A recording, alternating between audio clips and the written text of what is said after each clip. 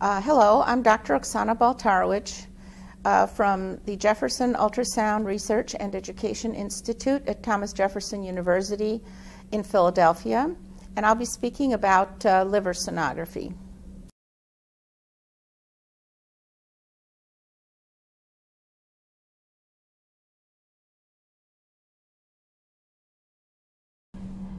We're going to discuss the normal liver. We'll talk about Doppler of the hepatic vessels. We'll talk a little bit about diffuse liver disease patterns, then move into portal hypertension and focal liver masses. Now the normal liver, when we look at it sonographically, we pay attention to the size of the liver, the shape of the liver, the echogenicity, and the echotexture. The echogenicity and echotexture are two different things that we talk about. Echogenicity has to do with the level of brightness of the liver parenchyma, and we use portal vein walls to compare that.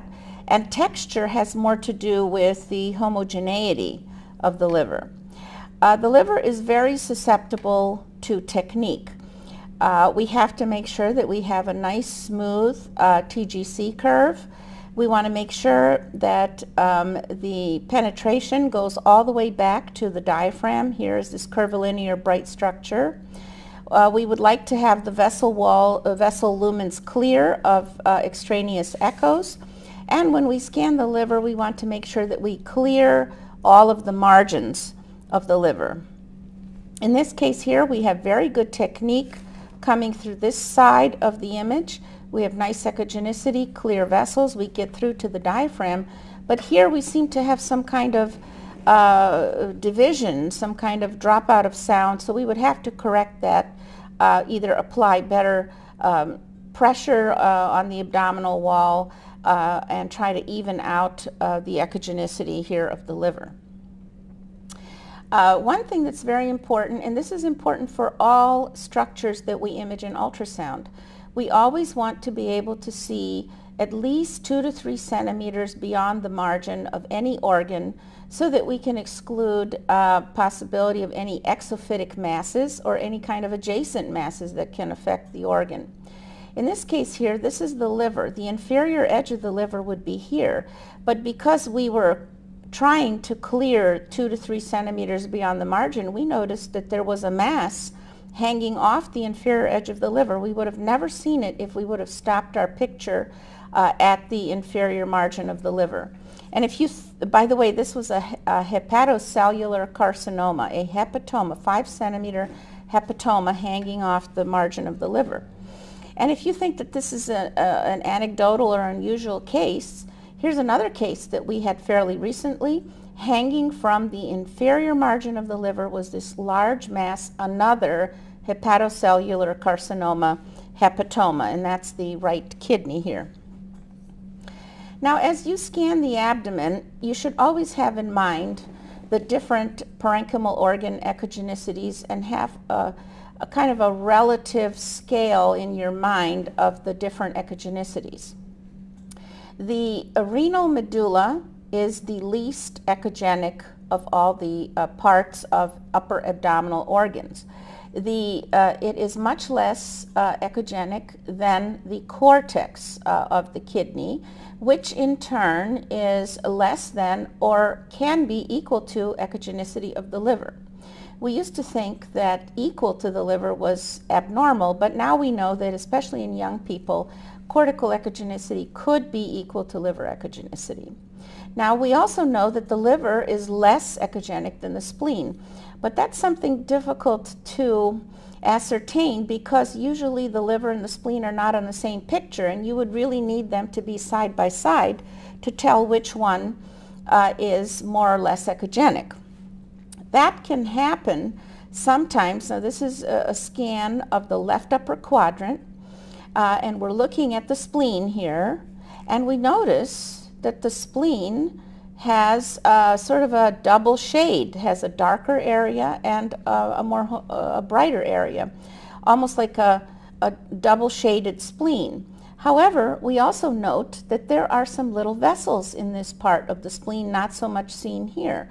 And then we realize that this is liver. This is the left lobe of the liver going all the way across to the left, hugging the spleen, and so that it looks like it's a part of the spleen, and it isn't. So this is liver, which is indeed less echogenic than spleen.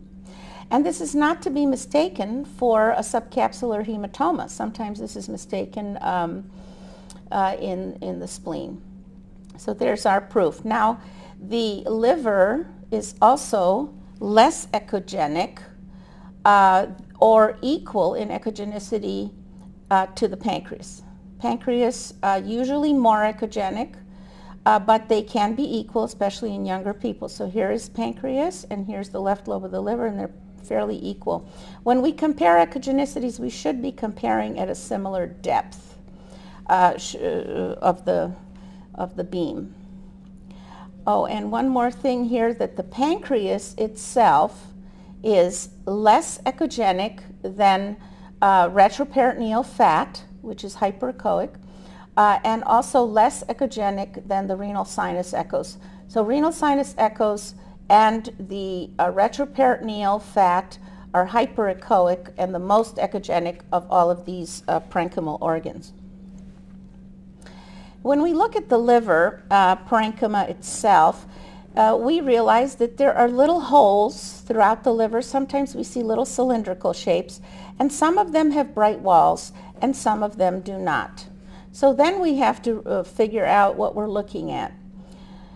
When we do ultrasound sonographically, the vessels that are visible within the parenchyma of the liver are the portal vein walls and the hepatic veins.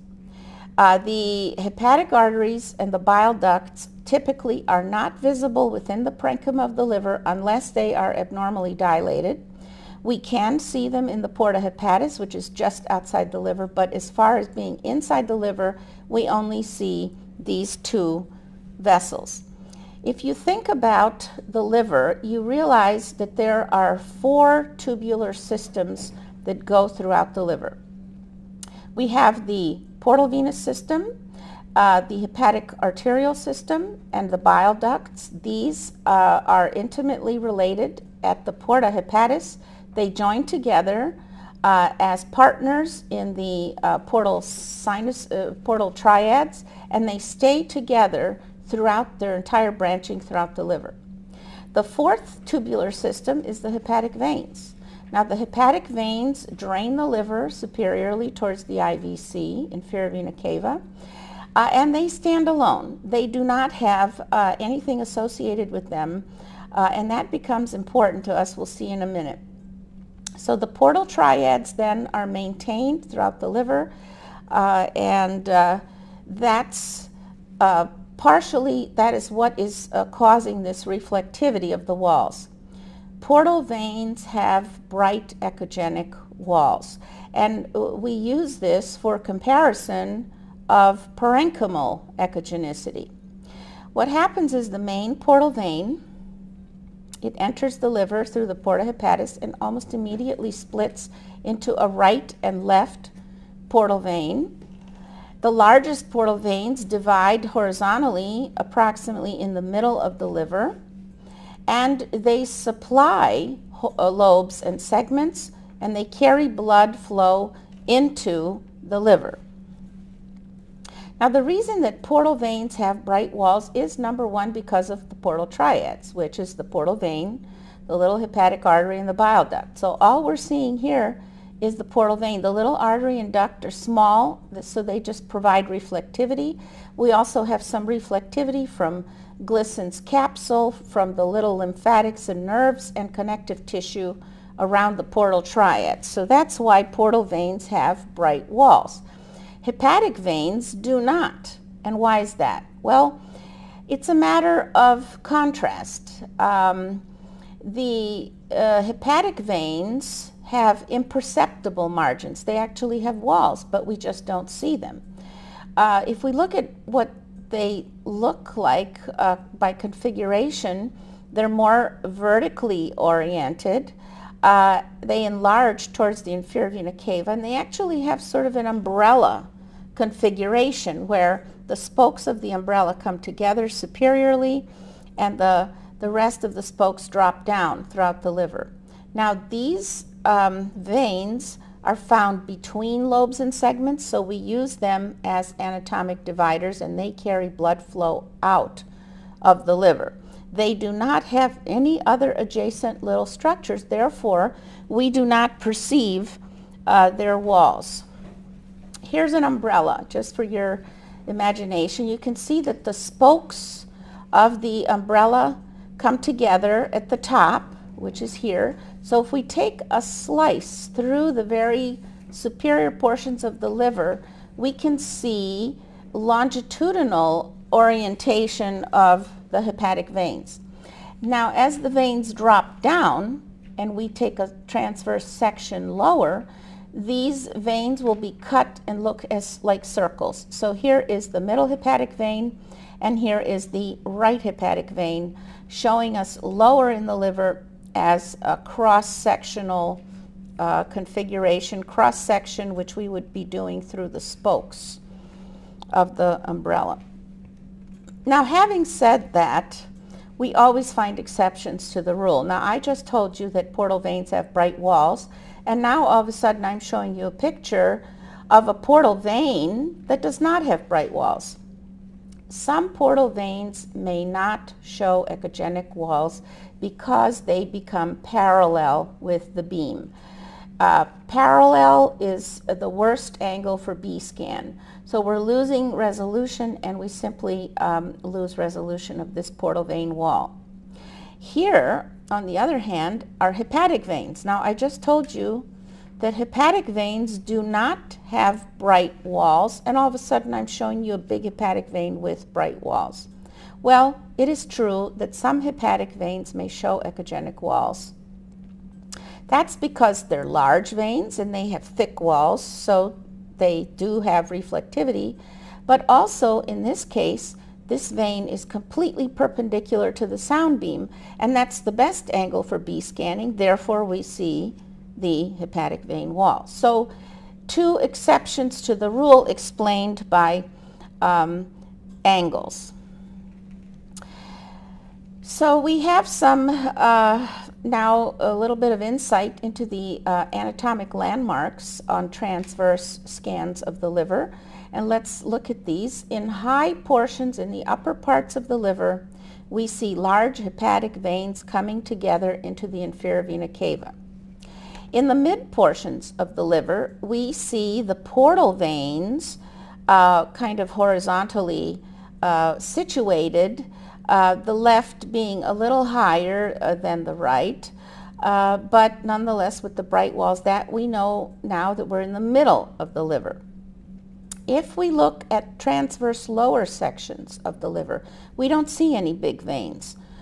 We see an echogenic line here. This would be where the falciform ligament comes in, and the umbilical fissure, the fissure for ligamentum teres, and that will mark the lower parts of the liver for us. So we'll know if we're high, mid, or low in the liver. Now, since I mentioned ligamentum teres, let's talk about that. Ligamentum teres means round ligament. We have different round ligaments in our body, but this is the round ligament in the liver, which is the obliterated fetal remnant of the umbilical vein. So the fetal umbilical vein, once the fetus is born, there's no need for that vein, so the vein clamps down and becomes almost like a thick fibrous kind of cord located within a fissure, within the fissure for ligamentum teres. So the fissure has a little fat in it. That's what gives us bright reflectivity. So somewhere in here is the collapsed, obliterated ligamentum teres, surrounded by echogenic fat. This is a transverse section of the left lobe, and that becomes a divider of the left lobe into medial and lateral segments on a transverse scan. Also notice that there's some shadowing behind this, and the reason that it shadows is because, not because it's calcified, and this should not be mistaken for a calcified mass, but it's because the ultrasound beam strikes this at 90 degrees, which is directly striking this fibrous cord, and that shadows behind it. As soon as you change the angle a little bit, that shadowing will disappear. If it was truly calcified, there would be shadowing no matter what angle you come from. The fetal umbilical vein came into the umbilical segment of the left portal vein. We can see this when we cut the liver sagittally. At this precise level, we are now taking a sagittal image, and we can see the brightness of the fat surrounding the ligamentum teres within this umbilical fissure, and notice that it goes directly into the umbilical segment of the left portal vein. So that's where the fetal umbilical vein enters the portal system. This vein may recanalize in portal hypertension, and once again, it is a divider of the left lobe. So while I mention fetal remnants, I'll mention the ligamentum venosum. Ligamentum venosum is the obliterated fetal remnant of the ductus venosus. The ductus venosus carried blood out of the liver. In the fetal circulation, blood entered the liver, but there was no reason to stay in the liver, so there's a ductus venosus that right away carries the blood out towards the inferior vena cava and towards the fetal heart. That ductus collapses once the fetus is born, and it lies within the fissure for ligamentum venosum. Now, here on a sagittal section, that fissure appears to be a bright line, which is located between the caudate lobe and the left lobe of the liver. Behind the caudate lobe is the inferior vena cava. Okay? When we turn 90 degrees and do a transverse section, the fissure appears here again as a bright echogenic line. Somewhere in here, we don't know where, is the collapsed ductus venosus, probably closer here to the umbilical segment of the portal vein. So it would have come out, and on higher sections it will enter the inferior vena cava. Notice that that fissure is a broad plane. It's a line on transverse, it's a line on sagittal, so it is not a linear kind of fissure, but it's rather fairly broad. And that is our divider for caudate lobe from left lobe of the liver. This vein does not recanalize in adults. You don't see this vein ever again, except perhaps in the very small neonate that has umbilical vein catheters. You might see it, but once the child grows, this vein is obliterated and does not recanalize in portal hypertension. I mentioned the caudate lobe.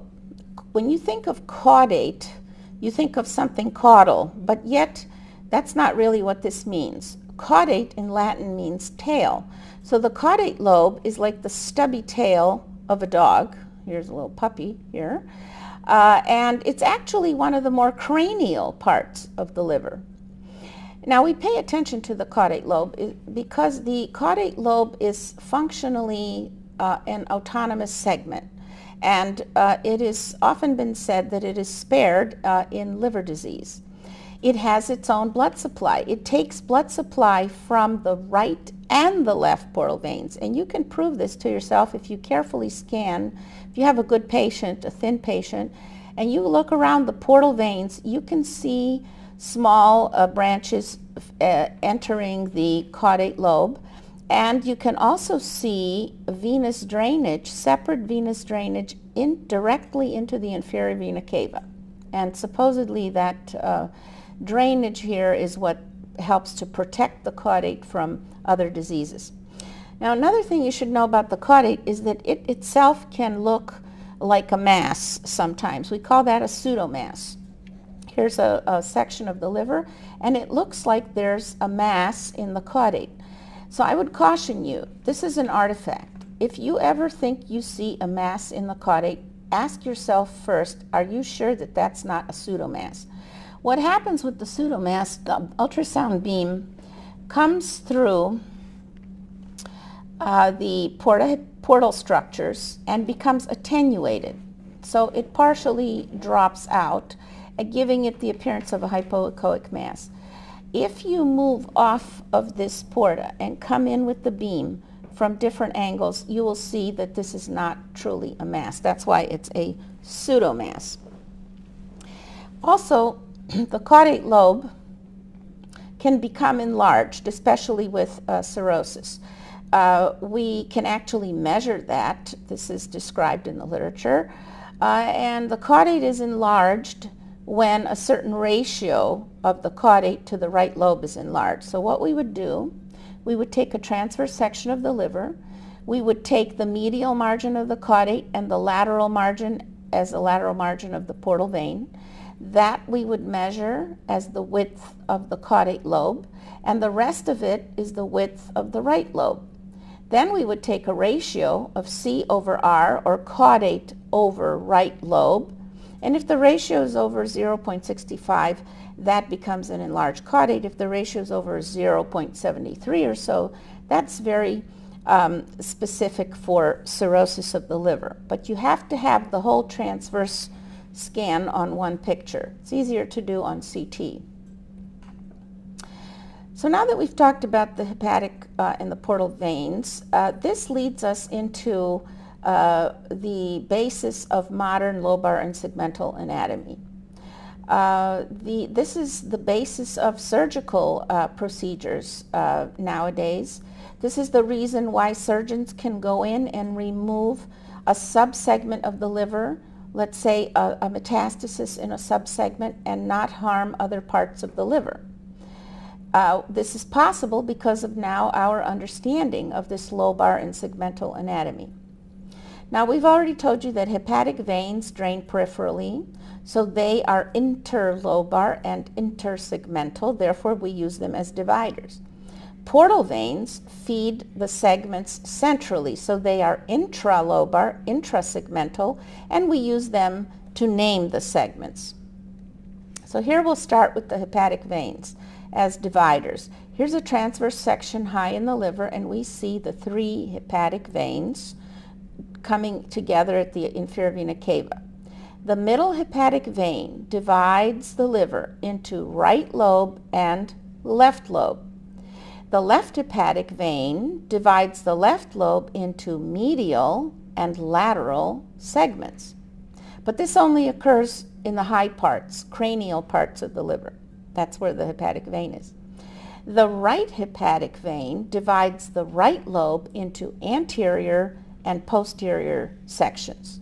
Okay, so now we have right and left lobes divided. Now the portal veins, they feed the segments, we name the segments, and they define the segments. Okay, so here we have a portal vein with bright walls. The main portal vein just came into the liver and immediately divided into a right portal vein, which is rather short because it suddenly splits into the anterior segment and the posterior segment. Okay, so this is the division of the right portal vein. So here is the right anterior segment, and here is the right posterior segment of the liver. And notice, here's our right hepatic vein, and here's our middle hepatic vein. This plane of separation, middle hepatic vein in line with the inferior vena cava, is our divider of the liver into right lobe and left lobe. And the right lobe is further subdivided into anterior and posterior segments. The left lobe has its own divisions. Now here, after the vein split, the main portal vein, the left portal vein has a longer course. It travels towards the left lobe and suddenly takes an abrupt anterior turn. This is the only part of the portal system that suddenly aims anteriorly. Okay, that's the umbilical segment of the left portal vein. And it sends off lateral branches and medial branches. So this would be the medial segment of the left lobe, and these are lateral segments of the left lobe. This is used as a divider. This is the only part of the portal venous system that is used as a divider. I told you hepatic veins are dividers, but this is the only part of the portal system that's used as a divider in the midsection of the liver. Okay? That's our division of middle hepatic vein dividing right and left lobes. So here we have our subdivisions on subdivisions in this case of the left lobe. I've already mentioned 3. I'd like to put them all together for you. So we have dividers of the left lobe into medial and lateral segments. High up on high sections, it's the left hepatic vein that divides the left lobe into medial and lateral segments. In the middle of the liver, it's the umbilical segment of the left portal vein, which divides the liver into medial and lateral segments. And lower down, where there are no big veins, we have the echogenic falciform ligament coming in and the umbilical fissure dividing the liver into dividing the left lobe into medial and lateral segments. So superior, mid, and inferior parts. Another point that I'd like to bring up here is about the division of the main portal vein. Precisely where the main portal vein comes in and splits, right in that line here, we can use that as another anatomic divider of the liver. If we look at the liver frontally or en face, we'll see that part of the portal vein divides the liver into superior and inferior segments. However, so that's on coronal sections. If we look transversely, we slice up the liver and we find that division in the middle of the liver, that will divide further into anterior and posterior segments. So the same vein, it's a tubular structure, can divide things into superior and inferior as well as anterior and posterior. So it becomes useful. All of that put together helps us subdivide the liver into subsegments, which is useful, very useful for the surgeon, because if we can place a lesion in a specific segment, the surgeon can then go after that lesion and remove it without harming other vascular supplied segments of the liver. This is the basis of the Quino system, a French system that divides the liver into 8 segments. If we look at the liver from the front, this would be the left anterior lateral segment. Behind it would be the left posterior lateral segment. Way in the back is the caudate lobe. That's always segment 1 in any system of classification because it kind of stands alone, so we get it out of the way. Then we see the medial segments. We have a superior and inferior medial subsegment. And when we get to the right lobe, here we have anterior superior in blue, and we have anterior inferior in purple. For you to see the back, I've rotated this liver slightly. So here's anterior superior, anterior inferior. In the back is posterior inferior and posterior superior. These segments are labeled 5, 6, 7, and 8. It's kind of an unusual system. It kind of twists around like a figure 8. Nonetheless, each segment has a number. Now, I don't think that you should learn all of these segments with numbers because you have to know what your surgeon uses. Your surgeon may not use this classification. But if you divide and explain that it's left posterior lateral or right posterior superior, they will know then which part of the liver the lesion is in. So here's a little quiz. Name the subsegment with the cyst. Okay, this is a transverse scan of the liver. So where would you place this cyst? What subsegment? This is transverse, and here's a sagittal scan. Okay, well, I hope that you were able to see that this is the middle hepatic vein, so this is in the right lobe. And this is the right hepatic vein, so that's in the anterior segment of the right lobe. And it's up high by the large hepatic veins, so it's in the anterior superior part of the right lobe, which is segment 8. And that is confirmed here on the sagittal where this cyst is high up. sagittally rather than in the lower parts of the liver. So then you can tell, you can precisely locate this lesion. Let's look a little bit at the portal veins. For this we have to talk about the Doppler a little bit, because nowadays we do more and more Doppler. In a normal main portal vein we have continuous forward flow.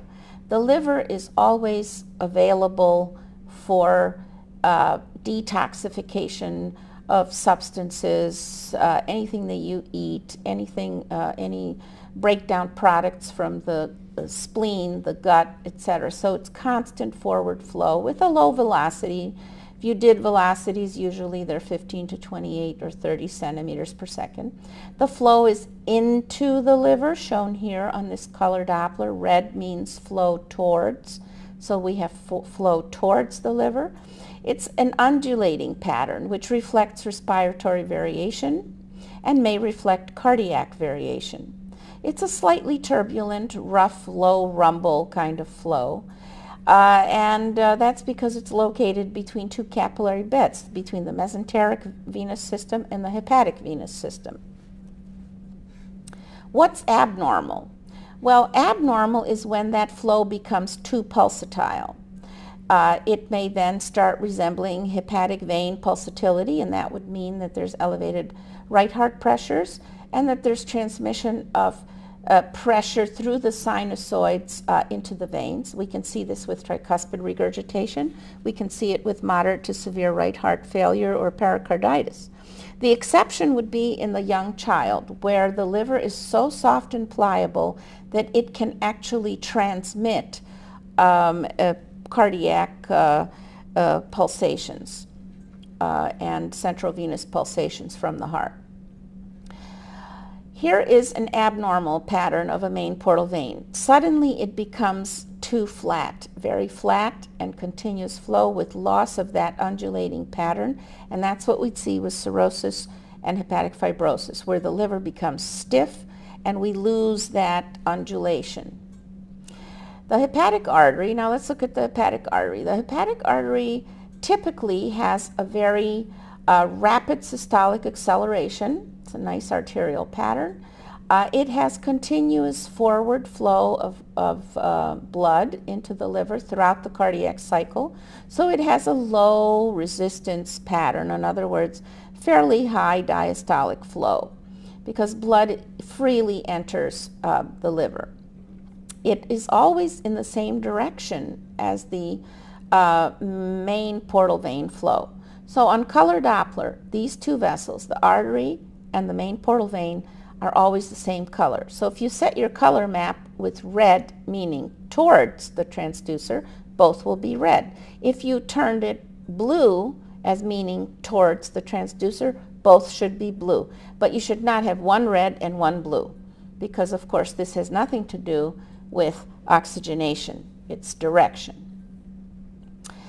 It's also interesting that the portal vein and the hepatic artery sort of have a mutual understanding between themselves. The portal vein carries 70 to 80% of the blood into the liver, whereas the hepatic artery only brings in 20 to 30% of the blood flow. But the artery brings in the fresh oxygenated flow, but the portal vein brings in deoxygenated flow from the splenomesenteric system. However, it's carrying a lot of flow. And there is a certain homeostatic mechanism between the portal vein and the artery. So if the portal vein flow decreases, there's a signal given to the artery to increase blood flow. So as a liver becomes sicker and develops more cirrhosis and blood flow cannot come in through the portal system, the arteries tend to enlarge to bring in more flow. Okay, so you saw the normal waveform. Now here's an abnormal waveform. The waveform becomes abnormal when the resistance becomes increased and diastolic flow drops. So we see such a pattern after eating, postprandial. We also see this with portal hypertension, more resistance in the liver, and more importantly these days, transplant rejection. We will pay attention to the arterial waveform. Now, another way that the artery has abnormal Doppler is post-liver transplant. That's when it becomes important to us. If we see a tardus parvus waveform after liver transplant, this is an abnormal finding. We would see low upstroke and fairly low velocity, which means that proportionately the diastolic flow is elevated. So we have a prolonged systolic acceleration time, and then this tardus parvus waveform. What it means is that there is a hepatic artery stenosis, anastomosis. There's an anastomotic stenosis post-operatively. So we are not seeing the flow through the stenosis itself, but we are seeing the flow downstream from the stenosis when the flow has lost energy and is trying to relaminarize and is weak. And that's why we get the tardus parvus syndrome. So we don't actually see the stenosis, we just see the effect of the stenosis downstream in a transplant. Now let's look at the hepatic veins. Normally, the hepatic veins drain towards the heart. That's why they're registered here in blue, away from the transducer. And on the spectral, they are also registered away, usually below the baseline, towards the transducer where we have systole, diastole, but we have above the baseline when we have the atrial kick. So we have systole, diastole, kick, systole, diastole, kick. The normal Doppler here, the reason for this pulsatility is because it reflects respiratory phases and variations in central venous pressure that is transmitted from the right atrium. It also reflects the compliance of the liver parenchyma, giving us this triphasic waveform, systole, diastole, kick. Be careful though, because deep inspiration or Valsalva may reduce this pulsatility and dampen it, causing you to think there's a problem. So the waveform becomes abnormal when we lose that triphasic flow. When we lose that, we know that there's elevated right heart pressure. We lose the oscillations or the amplitudes. We can actually lose the atrial kick. We lose that first, and then the whole waveform starts to be more dampened, eventually turning into a monophasic abnormal waveform that is flattened and actually almost resembles a portal vein flow. We call this portalization of hepatic venous flow. So it should be a nice pulsatile pattern, and all of a sudden now it's flow. It's because the liver is stiff, the liver is non-compliant, and does not allow this wave to be reflected in the vessels. So now let's talk about sonographic liver patterns. There are basically three patterns in the liver: the normal pattern, the centrilobular pattern, and the fatty fibrotic pattern. We already discussed the normal pattern. Now there's the centrilobular and the fatty fibrotic. If you look at it closely, this one has too many portal vein walls. This one doesn't have any, and let's talk about the reason for that. In the centrilobular pattern, what happens is the liver is edematous, so that the parenchymal cells, the sinusoids, the hepatic cells become edematous, increase in water, drop their echogenicity. Okay, and that makes the portal vein wall stand out, giving it a starry night appearance. So you have these bright walls standing out in a dark background of the night sky. So what we see increased brightness and of the portal vein walls, and we seem to have more portal vein walls. Now the liver does not make more portal veins, it's just that we see them because now we have more contrast.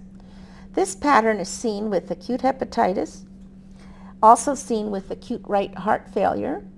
You may see it with infiltrative diseases of leukemia and lymphoma. We used to see it with toxic shock syndrome, but we don't see that much anymore. And we can see it with 2% of normal cases. And the 2% of normals are usually the young, thin adolescents, maybe 15 to 20 years old. They're so easy to scan and see so well that they look abnormal, and that's easy to tell. The patient is healthy.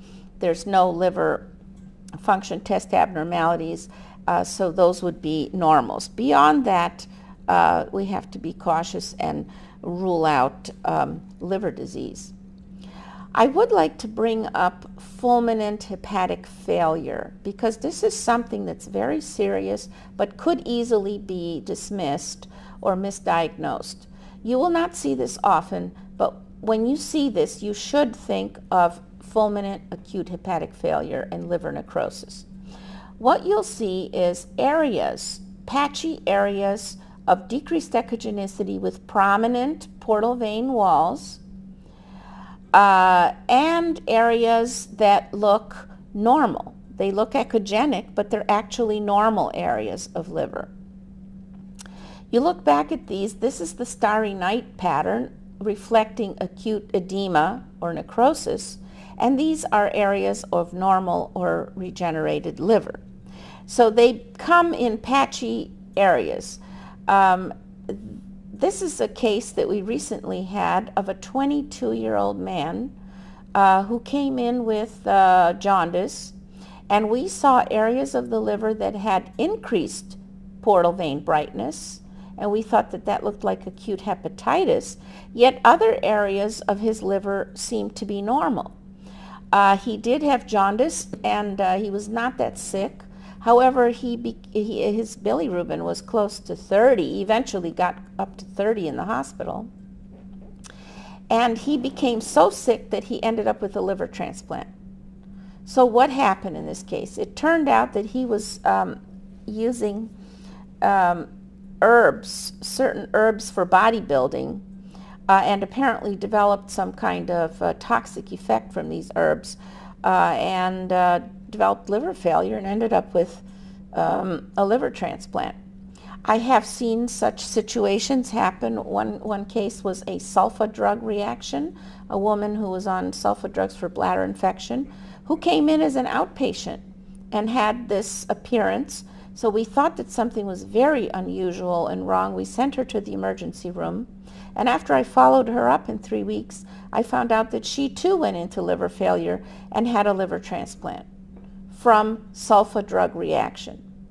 Another patient that I had, that I recall with this pattern, was a 34-year-old woman who was weak, a little bit jaundiced, and I thought also outpatient setting, and I thought, gee, this liver, something's very wrong. I sent her to the emergency room, and on follow-up I found out that within 24 hours she was dead.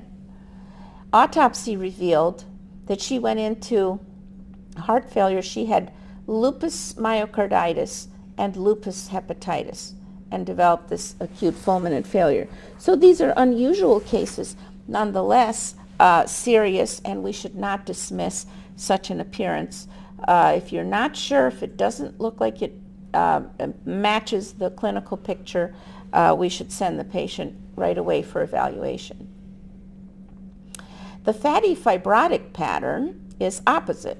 We have increased echogenicity of parenchyma. There's some kind of infiltration with fat or fibrosis going on in the liver, which increases the echogenicity high enough that it matches the portal vein walls, and the contrast is lost.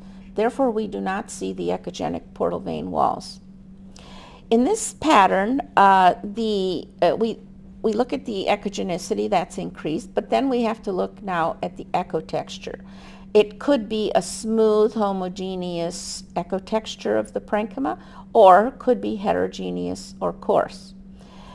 Sometimes we see sound attenuation, and this type of pattern is usually seen with fatty infiltration, but also seen with chronic hepatitis and cirrhosis. So here's the fatty fibrotic pattern with the homogeneous echo texture. Here's the fatty fibrotic pattern, loss of portal vein walls, with the heterogeneous pattern. Notice we almost see little tiny rounded masses throughout, a little bit nodular. That's what gives it this heterogeneous appearance. Let's look at the fatty liver. Fatty livers are of this pattern, echogenic, loss of portal vein walls. When it's a very pronounced case, there's so much attenuation that we can't even image the hemidiaphragm, as we have in this case. We've tried to increase the TGC curve posteriorly, and we cannot fill in with echoes. Notice how nice and homogeneous this pattern is. Now, fat can do two things focally. We can have focal fatty infiltration, and we can have focal fatty sparing. Okay, here's focal fatty infiltration, where we have areas of fat. Now, the fat part is echogenic. Fat areas of fatty infiltration interdigitating between areas of normal liver parenchyma. And we also can have focal fatty sparing. Here are areas of normal liver, not affected by the fatty infiltration. You look carefully, you see little vessels inside. There's no distortion. This is a completely normal little liver pattern. That's areas of normal liver spared. These can possibly be confused with liver masses. However, they occur in a very typical location around large portal veins, around fissures, and subcapsular. So we tend to look in those regions, and we look for internal architecture and see that it's not distorted. Cirrhosis has this fatty fibrotic pattern. Now, when we make a diagnosis of cirrhosis, we look for heterogeneous echo texture, so coarse sometimes that it looks moth-eaten, and it's from these little islands of regenerated tissue mixed with diseased tissue that causes this heterogeneous pattern. The livers tend to be small and shrunken. They have a nodular surface. Often there's ascites to help us delineate the surface. And these are the livers where we can see the enlarged caudate. So if you see an enlarged caudate to right lobe ratio, and if it's over 0.73, that's a 99% specificity for cirrhosis. It's not sensitive, but it is specific. Here's a cirrhotic liver. Try to imagine what you would see on ultrasound. You see these nodular areas of regeneration all throughout. In between are these fibrotic bands, and that gives this nodular appearance, sometimes micronodular, sometimes the nodules are bigger, and sometimes macronodular appearance. Look at these tiny little islands of regeneration inside the liver, which cause vascular channel disruption, etc. So when we see a cirrhotic liver on ultrasound, we then have to right away look for clues of portal hypertension. So with portal hypertension, the liver is diseased. The liver parenchyma develops resistance to blood flow. This increases the portal venous pressure. Eventually, the portal flow will slow down, and it will reverse, and flow will actually be going away from the liver, hepatofugal, and there's then increased risk of bleeding because collateral vessels open up. The ultrasound findings of portal hypertension include ascites, a dilated main portal vein, splenic vein, or spiromesenteric vein. What is a dilated portal vein? Well, a portal vein bigger than 13 millimeters in diameter we consider dilated. A splenic vein or superior mesenteric vein centrally, when it measures more than 10 millimeters, we consider that dilated. So just a simple measurement. We look for collaterals. Splenomegaly is part of it, and various Doppler findings. Where would we look for collaterals? Well, right away, the first place to go is the gastroesophageal junction, GE junction. We then can look for a coronary vein, which would be a little branch off the main portal vein or off of the splenic vein. We would look for a recanalized umbilical vein heading towards the umbilicus. We can have gastrosplenic vessels. We can have a splenorenal collateral. We can have a gastrorenal collateral. We can have perisplenic, all kinds of retroperitoneal collaterals, vessels that we don't usually see suddenly appear. So we try to look for them.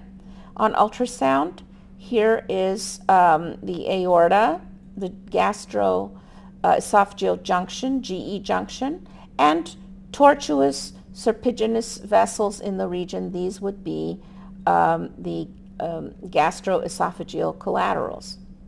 Here is a sagittal section through the recanalized umbilical segment, recanalized umbilical vein, and it has flow heading out of the liver towards the umbilicus, hepatofugal flow out of the liver. In this image, we see the splenic vein, which is posterior to the body of the pancreas, and it seems to have a branch. We usually never see a branch there, but when we see such a branch, that's a perfect place for a coronary vein. Here's a spleen with large vessels around it up in the left upper quadrant. Perhaps these are gastrosplenic collaterals. Here's perigastric or perisplenic kind of collaterals. Here's a large spleen with the left kidney, and there's a large tortuous vessel in between, a splenorenal shunt. What are the Doppler findings in portal hypertension? Well, let's look at the portal veins. First of all, we're going to lose the respiratory variation. The waveform becomes very flattened. We have a drop in the velocity of the main portal vein, and eventually it may reverse and be on the reverse side hepatofugal flow. Hepatic veins start to lose their normal pulsatility. We had systole, diastole, kick, and now all of a sudden it's becoming a very flattened waveform. Hepatic arteries, the only thing we'll see is that they can become quite large. And also notice here on this color image, the hepatic artery is red, the main portal vein is blue. They're opposite colors. The artery and portal vein should be the same color. This means that the artery is going towards the liver and the vein now has hepatofugal flow. So we can see that as two different colors. You can also see enlarged hepatic arteries in the parenchyma of the liver. And what happens in that situation is in the portal triad, where you have the little portal vein, on top of it is dilated a little hepatic artery. Now also sits there the bile duct. Usually when we see a dilated duct on top of the portal vein, we see this parallel channel arrangement. But it can also be seen with a dilated hepatic artery. We turn on Doppler. One has venous flow, one has arterial flow. Now the last segment that I'd like to talk about the liver is regarding liver masses. Ultrasound is excellent in detecting focal liver lesions. We're very specific. We're specific for liver cysts, but liver cysts that are about 1 centimeter or more, because very tiny ones we may not be so sure about. But ultrasound is not good in differentiating among the different pathologic entities. There are very few ultrasound features outside of cysts that are characteristic of the mass itself, the pathology. We are not good in distinguishing between benign and malignant masses. Triple face liver CT and MRI are excellent modalities for this, but we are good for picking up a focal mass, and we are also very helpful in the diagnosis in the proper clinical setting. We're good for follow-up and as a guidance for biopsy. We can see simple cysts. Now this is a classical cyst like anywhere else in the body. Anechoic mass, smooth margins, excellent sound transmission. So this is a simple cyst in the liver. What else can be simple cyst? Well, an old hematoma, a hydatid or echinococcal abscess, which this is. This is a patient from Egypt who had a solitary cyst, and eventually this was diagnosed to be echinococcal. A biloma or a seroma can look like a simple cyst. And if we ever have a vascular or if we ever have a cystic structure that looks unusual, not perfectly round, we should always think of the possibility of this being some type of vascular structure like an aneurysm or some unusual fistula like arterial portal venous fistula or portal to hepatic vein type of a fistula. We can have multiple cystic lesions throughout the liver. Very often these are associated with adult polycystic kidney disease or the dominant polycystic kidney disease. We could see multiple cysts with echinococcosis or hydatid disease, as was in this case. We can have multiple cystic lesions throughout the liver that are actually choledochal cysts, the type 4 and the type 5. Type 4 has the dilated bile duct. Type 5 has a normal bile duct. But we can see these cystic structures throughout the liver. If we look at them closely, we will realize that they actually connect, and these are tortuous tubular structures. But many times they just look like collections of cysts. This is a reminder for you of the choledochal cyst. The type 1 has a dilatation of the bile duct. The type 2 has a little diverticulum, a little cyst off the bile duct. Type 3 has a little choledococele protruding into the duodenum. Type 4 has dilated biliary ducts throughout the liver looking like small cysts, and it also has an associated fusiform dilatation of the common bile duct. And type 5, or Caroli's disease, has the dilated intrahepatic ducts but no dilatation of the common bile duct. So these types you can see, and it's these two that would have dilated cystic type structures in the liver. Complex cystic masses. What about cystic masses with echoes inside of them? Well, that could be from a hemorrhage within a cyst. It could be from infection in a cyst. It could be a hematoma in the liver. It could be an abscess in the liver. Notice that there's sound through transmission, so we know that this is of a cystic nature. In this case, this was an abscess. It could be a biloma or seroma. Could even be a large biliary cystadenoma. Or could be cystic or necrotic degeneration within a metastasis or a malignant tumor. Liver abscesses sometimes cause trouble in diagnosis. A liver abscess, when it has fluid and debris, is fairly easy to spot, but when it has bubbles of gas or pockets of gas, that sometimes may shadow out the back wall of the abscess itself and may cause confusion in its appearance. Here's another way that an abscess can confuse us. An abscess completely filled with pus can be echogenic and sometimes look isoechoic with the liver, and it may actually mimic liver and you may not recognize it. But your eye then would catch some effect on a vessel. Perhaps you may catch an edge effect from the curved surface, and you would eventually realize that there is an abscess here within the liver. This is a fairly characteristic appearance. If you saw a cystic mass in the liver and you saw this kind of folding membrane referred to as the lily pad sign, this is the sloughed internal membrane folding in upon itself, very characteristic of an echinococcal cyst. If you see this, you may be the first one to suggest this diagnosis. Patients travel these days to various parts of the world and may bring back a souvenir, an echinococcal cyst, and nobody may think of it until the characteristic sonographic picture is presented.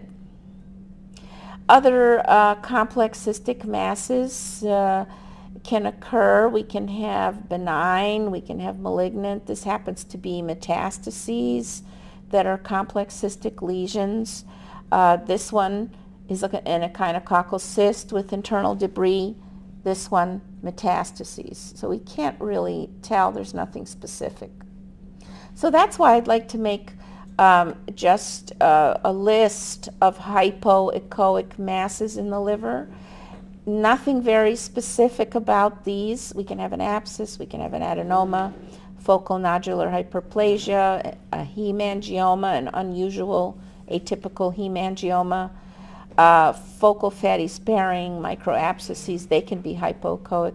It could be a malignant metastasis, hepatocellular carcinoma, or lymphoma. We can't tell. This happened to be a case of focal nodular hyperplasia, this should be hyperplasia, and this was proven by MRI. We see in the literature that focal nodular hyperplasia has a central scar. However, this is not diagnostic. It's fairly characteristic, but it is not diagnostic. And here's why I'd like to show you. Here's a lesion with a central scar, and this was a hepatocellular carcinoma. This was a lesion that seemed to have a central scar, and this ended up to be a giant hemangioma. So you see, even that central scar is not characteristic enough to be 100% diagnostic. We also have lesions in the liver that are homogeneous and hyperechoic, and most of the time they are hemangiomas. Both of these are, but we have to be very careful. There are other lesions that can look exactly like this that are not hemangiomas.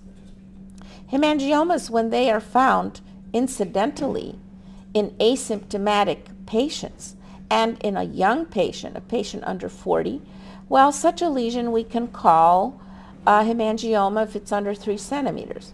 But if the patient is older, beyond 40, or if the patient has any other medical illness, we have to then prove this to be a hemangioma. Let me show you some atypical hemangiomas. This is hemangioma atypical, heterogeneous.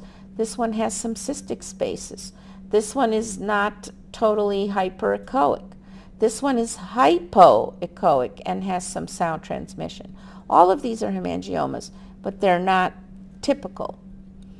Now let's look at something hyperechoic. What's the differential of a hyperechoic lesion in the liver? Well, we all know about hemangioma, but it could possibly be an abscess. It could be an adenoma, could be focal nodular should be hyperplasia. It could be focal fat, could be a hemorrhagic cyst. And it could also be something malignant. Could be a metastasis, could be a hepatocellular carcinoma, could be lymphoma. Not very specific. All of these are unusual, but this one happens to be a thyroid cancer metastasis. So you see, nothing is 100% in the liver. Now, when we talk about multiple solid masses in the liver, the differential diagnosis is metastasis, metastasis, metastasis. But there are other pathologies that can mimic this, that can be just the same. Usually we would say metastasis and we would want to have a history to see what's going on. But it's still, even in this case, not 100%. We can have regenerating nodules in a liver in cirrhosis like this patient had, and this patient has lymphoma, masses within the liver. So even solid metastases are not 100%. Here's another patient with multiple focal hypoechoic masses, and this was multiple atypical hemangiomas. And this one with small hypoechoic masses was microabscesses in an immunocompromised patient. So multiple hypoechoic solid masses is not always metastatic disease. Some metastases are calcified, and we usually think of them as coming from colon cancer, but there is a whole laundry list of other cancers. We can see calcified metastases with ovarian cancer, breast cancer, stomach cancer, pancreas, osteosarcoma, leiomyosarcoma, chondrosarcoma, teratocarcinoma, so certainly not a specific appearance. What's very useful with sonography is that when we're not sure we need a tissue diagnosis, we can just guide a needle straight into the mass and get a biopsy, or provide drainage if it's an abscess, and that's extremely useful. Before I close, I just would like to remind you that when you have a case of liver metastases, you should always think a little further to see, are those metastases causing any complications, such as segmental biliary obstruction.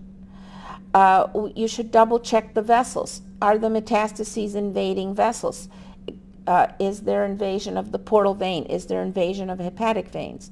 This is a patient who has hepatocellular carcinoma in the left lobe, and tumor has grown into the main portal vein, tumor thrombus.